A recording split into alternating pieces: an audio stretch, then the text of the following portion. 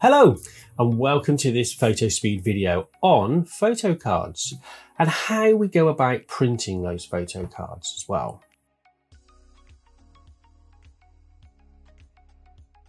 Now Sam has done an amazing video on our YouTube channel about these photocards, a little bit more in depth and basically what the photocards are.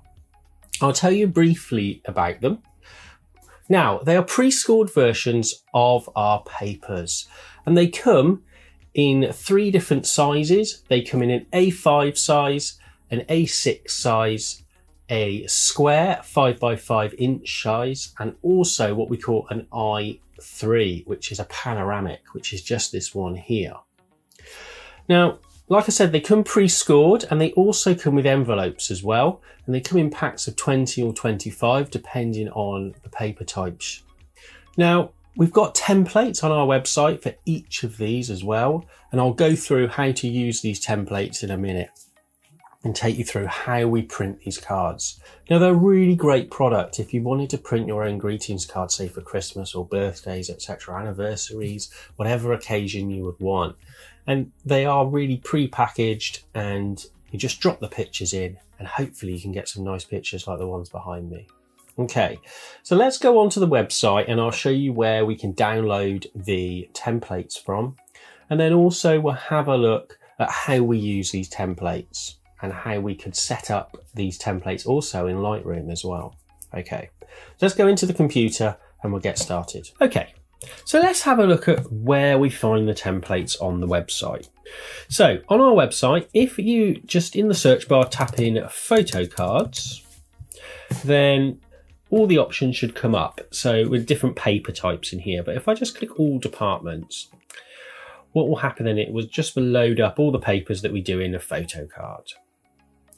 So I'm just going to click on one of these, because we just need to click on the photocard download, which is at the bottom of each one of the papers we do in photocards. You'll see them here on our website. If I just click all the way down and click on product attachments, then in here you will see the text sheet for the paper, the media types for all the printers as well, but also underneath photocard printing templates. If we just click this one, it will then start the download for us. Okay, so now we have the templates downloaded. They're probably located in our downloads folder under the photocards. I've just put them on my desktop here, just dragged them out of my downloads folder into my desktop here. Now, I'm on a Mac, but it will be the same for a PC as well. It'll more than likely put them in your downloads folder.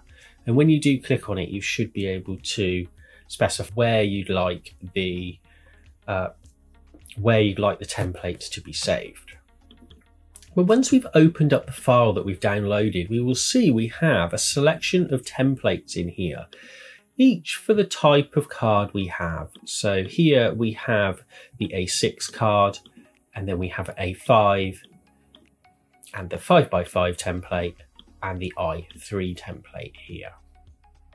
Let me just open up the A5 template, which is this one here. I'm just going to double click on it and it will open in Photoshop for me. Now you will notice I've put some markings in here for you to just help. But the main 2 things is this template is made up of 2 layers. And if you look in the layers panel, just down the bottom here, you will see that I have the top layer, which is place your image in between layers. This is the top, and we've got a bottom layer here. So we've got to put our image in between these 2 layers, and the top layer will mask out this bottom part of the picture. Now you'll also notice that the image does have to be upside down. So we have the bottom of the image marked with the arrows at the top, and then the top of the image. Now this is if the image is a landscape. If it was a portrait image, we would have the bottom of the image on the right hand side and the top of the image on the left hand side.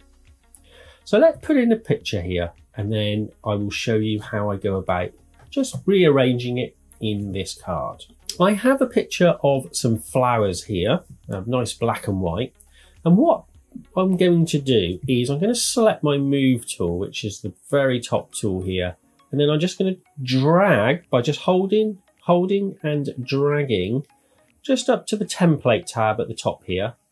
And then moving down so I'm over the image, over the actual template here. And then I can just release my finger and it drops the image in for me. So I've copied this image in now. But as you'll notice, it's not really masking out or anything here. And if I go back to my layers tab, I'll see I've got my picture layer here, this layer 1. Now, what I need to do is just drag this layer in between my top image and bottom. And now you'll see that image is being masked out. But it's still not quite right because we just need to resize it. So I'm just going to drag in my points, my corner points here, just so I can make it nice there. But also it's the wrong way up. If I print this and we fold the card, the picture will be upside down. So what I need to do is just go to edit and then to transform. And then I'm just going to rotate 180 degrees. So now we are the right way up. And now I can just reposition my picture to my liking within the frame there. And there we have one picture set up. Now all that's left to do is to go to File and Print in here. Now what we need to do is just go into Print Settings, because I do need to set the paper size to A4 borderless. And that will give us our lovely picture here and our borderless print here. The other things you need to do is you just need to set your color management as well. So the profile you're going to be using just as you would normally. And also in print settings, we would need to set our quality of media or our media options in here, as you would normally do for that paper type. And then all that's left to do is to click print.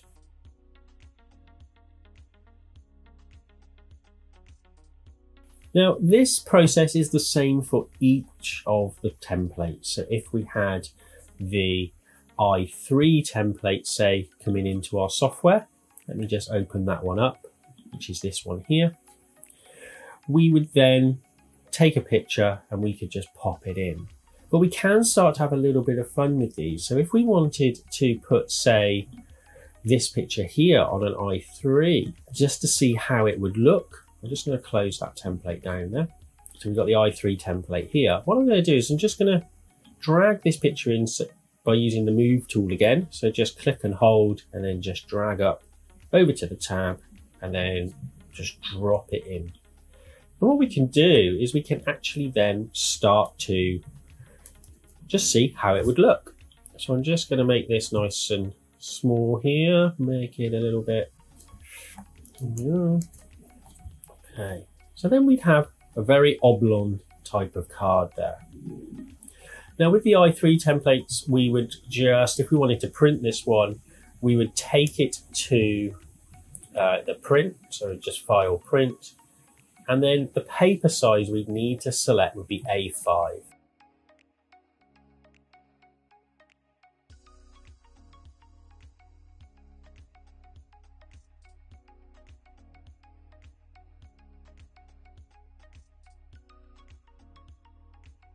So let's talk though about the 5x5 template. Let me just open that one up here. So I've just opened up the 5x5 template and you'll notice it is 5 inches on the width and then 10 inches on the length here. And it's exactly the same process to pop in a picture. So let's just use the same picture here. I just drag and drop that one in using the move tool and that will drop it in. And actually it's put it in between the layers here for me, which is fantastic. And then I'm just going to rotate this so that we can get that picture on its side a little bit more like that.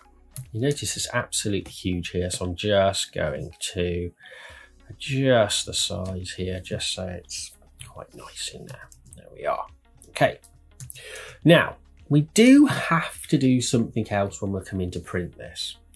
So if I go into File and Print, we do have to set up a custom size for this to be able to print. So we need a page that's going to be 5 inches by 10 inches to be able to do this. So what I need to do, I'll just go into my manage custom sizes here, or user defaults if you're on a PC, or user defined if you're on a PC. And I'm just going to set up a paper size that's called 5 by 5 photo cards in here.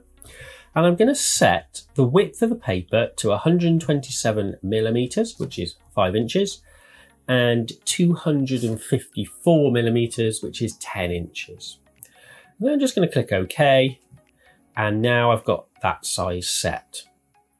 Again, just come in and set up our quality of media as we normally would. So we just set up our quality media like we normally would. And then we have our card set up here. Now I should add that you will have to check if your printer can print borderless on these sizes. The A4 size, it normally does borderless, absolutely no problem at all. I'm on the Pro1000 here and it will not print A5 borderless. So I will have to have a very slight border around. And that is why when you look at the template, as you'll see here, let me just click out of this, you'll see there is a very slight border. I have allowed for the printer's printable margins in here. It should roughly be right, but you may need to just tweak these templates very slightly depending on your printer.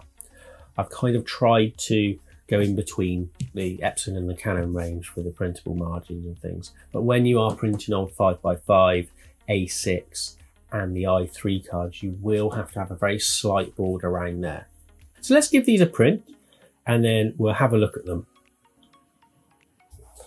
Okay, so hopefully once we've put our pictures into the templates and got them all printed, we should start to have some really nice photo cards coming off the printer. Now, what I would say is those templates are there to act as a guide. They are designed, say, on my printer here, and I print them off and they fit really nicely. Each printer does have its own little kind of quirk, should I say, with its printable margins and the area it prints. So the best thing to do is to get the templates, perhaps use just a plain sheet. Perhaps the best thing to do is use this plain sheet of A4 to start with instead of the nice photo cards, and just run some tests to see how they look and if they're lining up correctly in there. Like I said, the template should get you really close. I mean, they should get you 98% of the way there. There may just be those little tweaks you need to make with the positioning and things on the actual page. And the best thing to do is just run a test for it. So I hope that's been useful, and I hope it allows you to print some really nice photo cards off as well. As always, don't forget to subscribe to our videos, and I will see you next time. Thanks then. Bye-bye.